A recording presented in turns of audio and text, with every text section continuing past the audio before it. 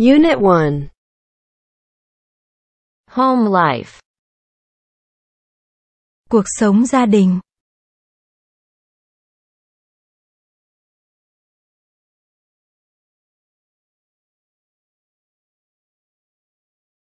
Part 3. Listening.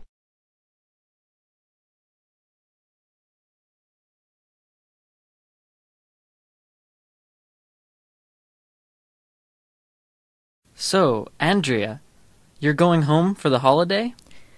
I am. I've booked a flight for tomorrow afternoon and I can't wait. That sounds great. What about you? Going home too? I haven't decided yet. I'm still considering. Haven't decided yet? Oh, you are never going to get a flight out of here. All the seats have been reserved by now, I'm sure.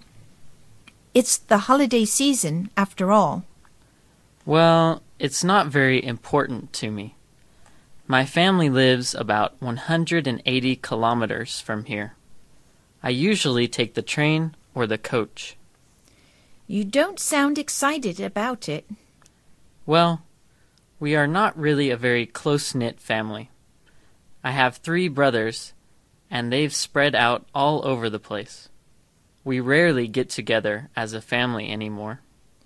Well, I try to get home as soon as possible. We're a big family. There are 6 of us, children, so it's always a lot of fun. 6 kids? Yes, and we're all really close. My brothers are married, so it makes for a very crowded home over the holidays. And there are too many people to cook for, so we end up going out to dinner a lot. That's also fun.